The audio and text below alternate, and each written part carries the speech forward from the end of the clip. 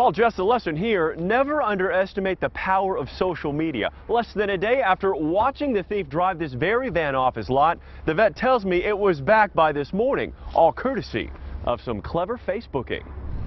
From the paint job to the logo, the van at Midtown Vets is tough to miss, which is exactly why. One of the car alarms went off, and honestly, we didn't pay attention to it. Dr. Leonardo Baez still can't believe it was stolen.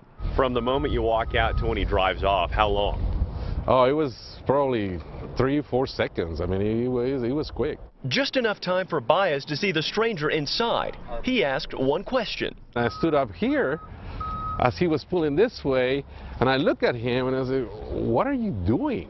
The reply came via gas pedal, disappearing down the street.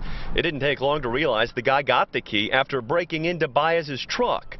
And it didn't take much longer to get the word out. We put pictures of the van on our Facebook page, and all of our friends immediately started sharing. In minutes, more than 100 shares on Facebook alone. The stolen van went up on every social media corner until finally paying off late last night when a friend stopped by a Del City apartment. He saw our post, and as he pulled into that apartment complex, there was the minivan. No sign of the suspect. Only thing missing? A quarter tank of gas. $200 to a tow truck later, the van was back where it belonged.